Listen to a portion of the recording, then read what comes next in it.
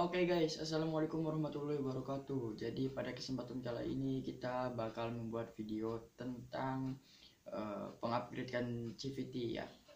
Jadi sebelum melanjutkan ke videonya, seperti biasa ya, baiknya kalian dukung terus channel ini dengan cara subscribe dan nyalakan tombol lonceng notifikasinya agar tidak ketinggalan updatean video terbaru dari channel ini.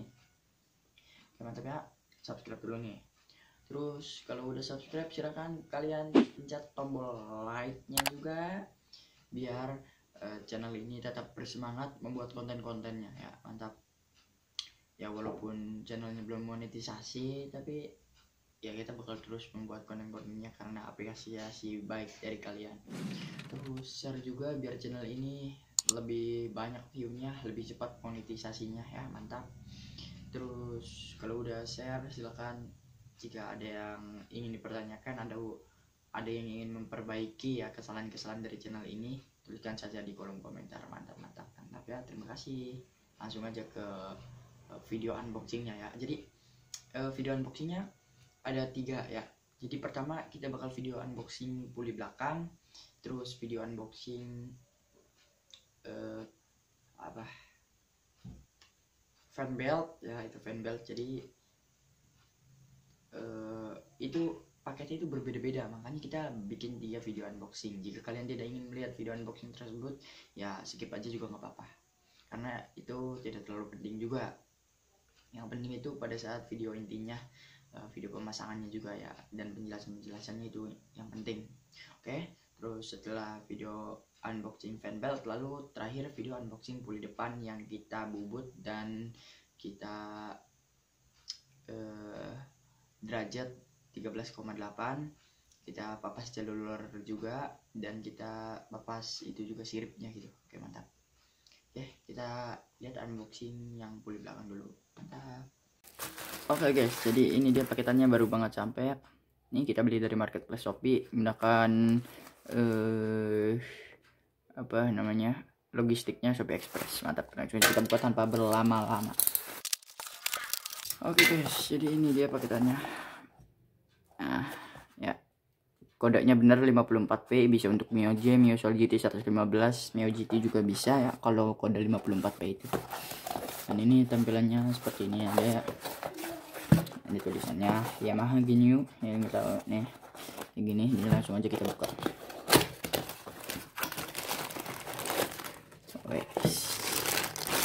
Ini dia barangnya cuy, sebuah puli belakang.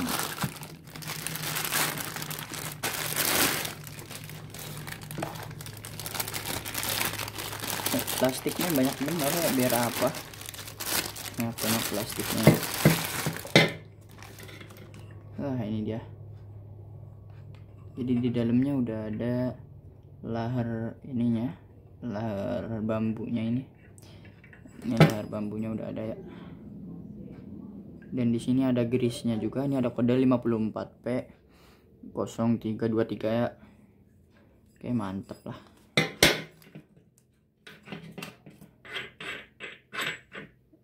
Ada murnya juga atau baut, dan di sini udah ada seal ininya juga ya. Coba kita.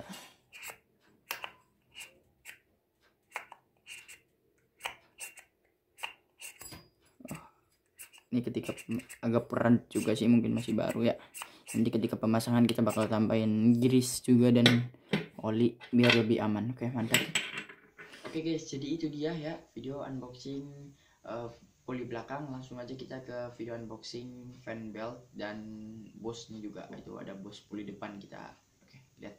Oke guys, jadi ini paketannya, langsung aja kita unboxing. Terus ini dia barang utamanya, yaitu penbelnya.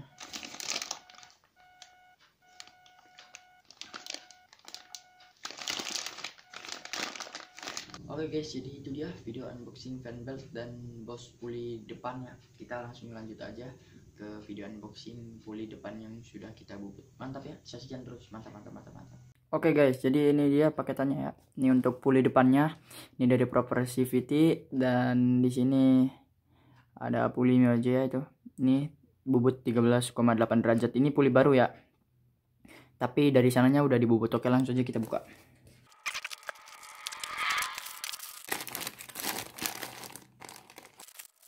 Oke, jadi ini untuk rumah rollernya ya guys ya. Ini kodenya bener 54P. Ini papas ini krok jalur roller juga ya. Krok jalur roller. Oke sih. Dari kerokannya oke.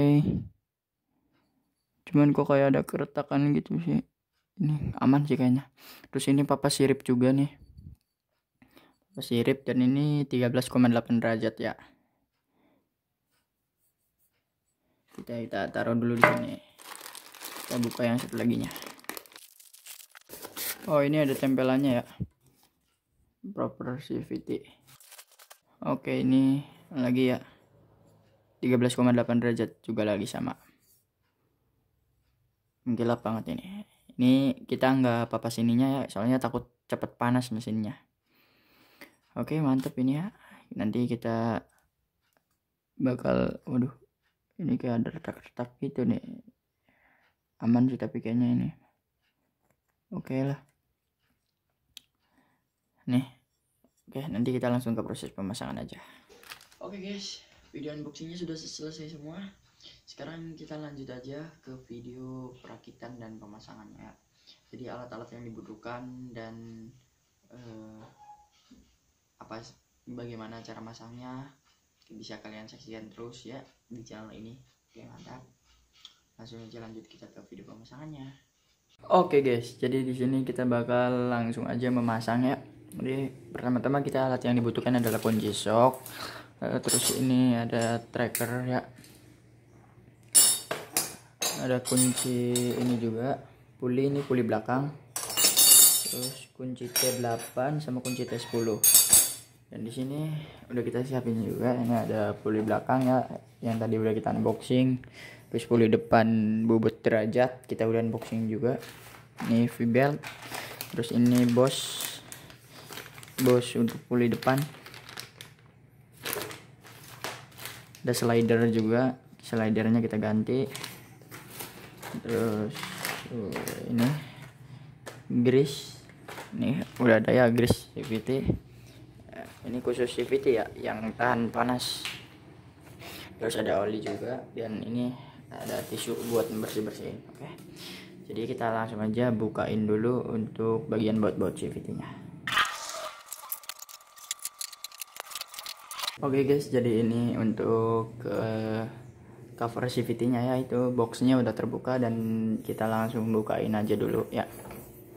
Ini kita buka dari puli depan dulu ya, karena baiknya memang membuka itu dianjurkan dari puli depan dulu. Semua sudah terbuka, baru kita buka puli belakang. Oke, jadi kita buka dulu puli depannya. Nice. Oke guys, jadi ini puli depan puli depan dan puli belakangnya sudah tercopot semua ya. Mantap, aman. Lalu langsung aja kita bukain semua untuk puli belakangnya ya. Lepas per CVT, per ganda, sama ininya juga kampas gandanya juga. Oke, mantap. Oke, jadi ini dia untuk puli belakangnya, dan ini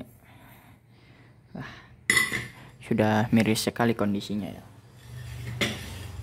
Kita jelasin dulu nih. Ini bos udah ada item-itemnya ya, walaupun masih bisa dipakai, cuman udah ada item-itemnya gitu.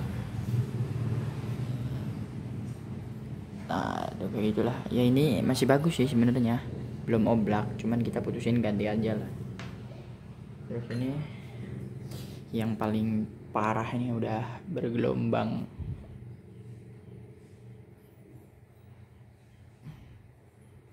Bisa kalian lihat, ini udah bergelombang cuy. Parah lah intinya. Tuh ya.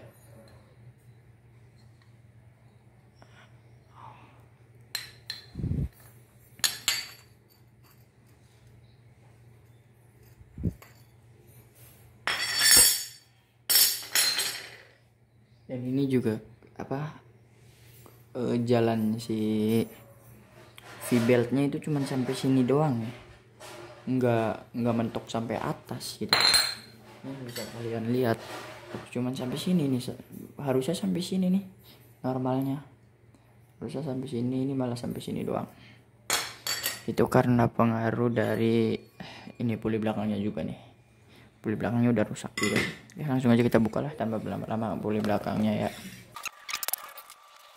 Oke guys, ini udah berhasil terbuka ya. Aduh, ini kondisinya parah banget ya, pernya sampai banyak girisnya ya.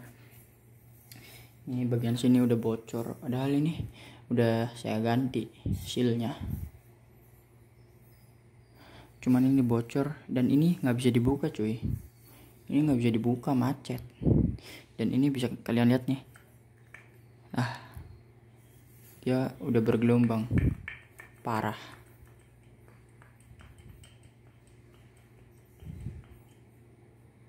Kondisinya udah parah ini, makanya kita mau ganti. Oke, lihat nih udah parah lah intinya mah. Mungkin ininya juga apa namanya, si bearing dalamnya juga udah rusak kayaknya, bearing bambunya ya. Oke lah, nih kita singkirin. Ini udah nggak dipakai lagi ya ini. Oke, ini masih dipakai nih kampas gandanya, tapi ini udah tipis banget cuy, kampas gandanya udah harus ganti.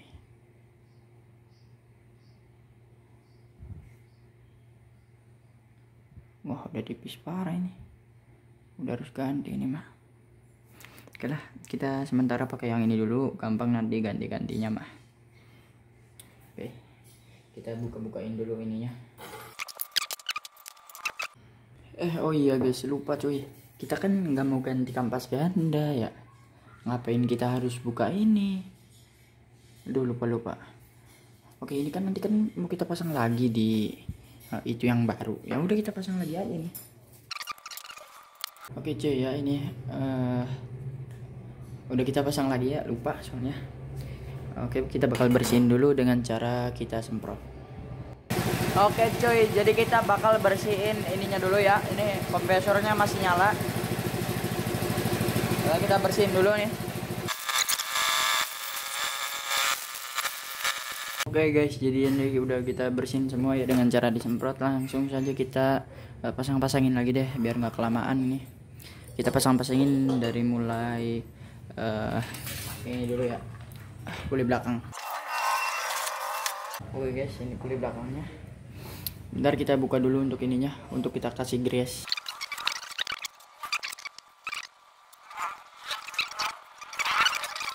Aduh, mana ini yang barunya? Oh ini yang barunya, yang bawaan ini.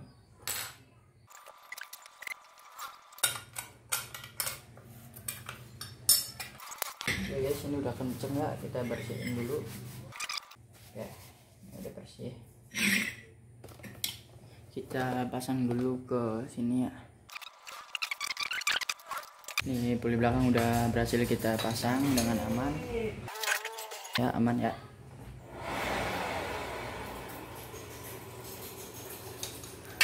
Oke, lanjut kita pasang puli depannya. Ini dia pulinya ya, yang udah kita bubut ukuran 13,8 derajat. Ini kita bersihin dulu. Nah, ini slidernya kita ganti ya. Ini slidernya kita ganti. Sebenarnya ini belum ngocok guys, belum kocolok gitu. Belum kocolok, cuman udahlah, karena kita udah beli ya udah ganti aja. Sekalian peremajaan mesin juga kan ya. Oke guys, kita buka dulu ini buat slidernya. Anjir, keras.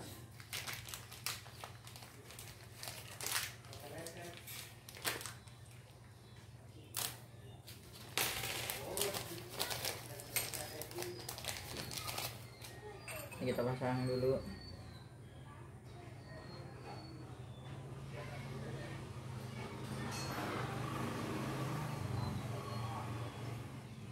Masih keras banget, anjay. well ah. Ini slidernya udah pasang, lanjut kita sebentar kita singkirin dulu ya. Nah, ini ada leler banyak, ini ukuran yang ini ukuran 7, nggak tahu 6 gram. Nah ini 8, ini 6, ini 7. Nah ini ada lagi 12 gram, dan ini ada lagi 10 gram. Kita keder cuy, mau pakai yang mana lolernya? Soalnya kita tadi ini masih pakai loler ori bawaan Mio ya. Oke, kita coba dulu mungkin di loler 10 gram ini dari Crown ya. Nanti kalau misal tarikannya kurang enak atau gimana, nanti kita setting sendiri lah. Kita kan mandiri gitu. Nanti kita tinggal sesuaiin aja sendiri.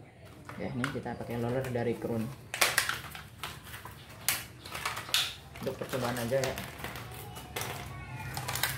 Ini loler udah pernah kita pakai di motor ini juga makanya. Ini loler semua punya motor kami ya, udah pernah kita pakai semua. Jadi loler yang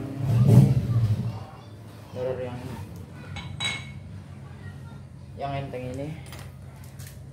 ini tarikan awalnya enak ya, torsinya besar, bisa jengat-jengat gitu, gampang jengat-jengatnya. Cuman kalian ngorbanin RPM atas gitu kalau pakai loler ini, kalau pakai loler enteng. Terus ini 10 gram 50-50 ya, menurut kita di motor kita 50-50. RPM bawah enggak terlalu 50-50, enggak sempurna lah, enggak seimbang. RPM bawah agak dikorbanin sedikit banget lah. RPM atas oke, enak pakai yang 10 gram ini. Kalau yang 12 gram RPM bawah enggak ngejambak ya, RPM bawahnya. Cuman RPM atasnya jangan ditanya, 12 gram mantep banget. Oke, jadi kita pakai yang 10 gram dulu karena ini pulinya baru ya, jadi kita nggak tahu bakal gimana. Oke, mantap.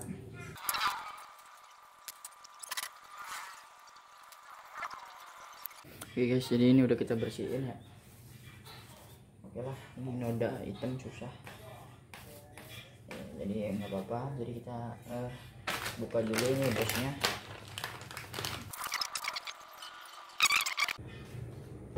Oke guys, jadi kita udah kasih garis ini. Aduh, ada kereta coy, kita langsung pasang aja. Karena rollernya untuk Mio jadi kanan kiri sama semua ya, jadi kita langsung pasang-pasang aja. Kalau untuk beat atau vario itu kanan kiri beda, kayak gini nih. Nah, sebelah kanannya seperti ini. Nah, sebelah kirinya seperti ini. Jadi kalau untuk vario atau beat gitu, yang sebelah sini untuk di tepi sebelah sini nih ya, yang ada penutupnya gini, gimana gini nih. Jadi dia untuk beat di tepi sebelah sini kayak gini. Udah lah, gitu lah. Ini udah terpasang lolernya, langsung kita pasang aja ininya.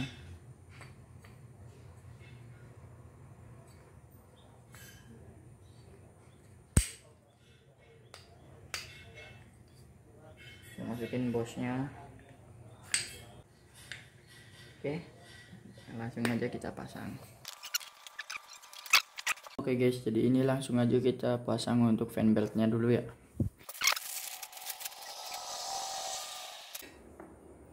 Ini sesuai arahnya ya, sesuai tanda panahnya, arahnya ke sana ya, udah kita pasangnya ke sini.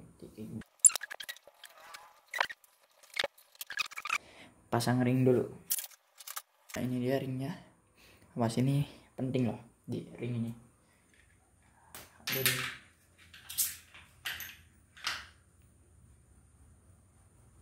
Karena ngaruh ketarikan awal ini ring. Lanjut kita pasang ininya ya. Aduh, Baru nih maaf.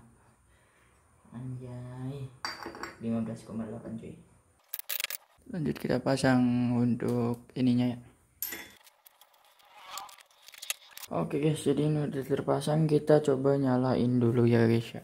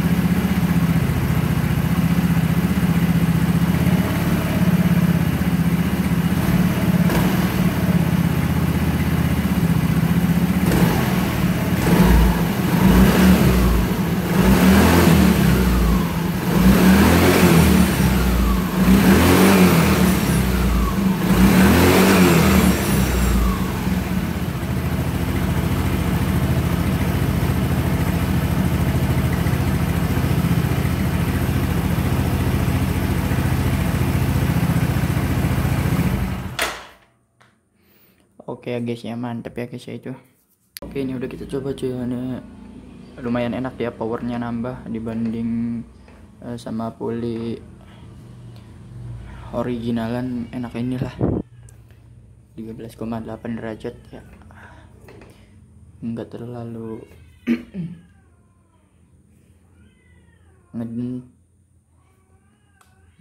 nggak terlalu ngegerung, sama nggak terlalu banyak buang limit ya, nggak terlalu banyak ngorbanin ini limitnya gitu, kilometer atasnya. Oke, mantap. Kita pasangin lagi dulu ya.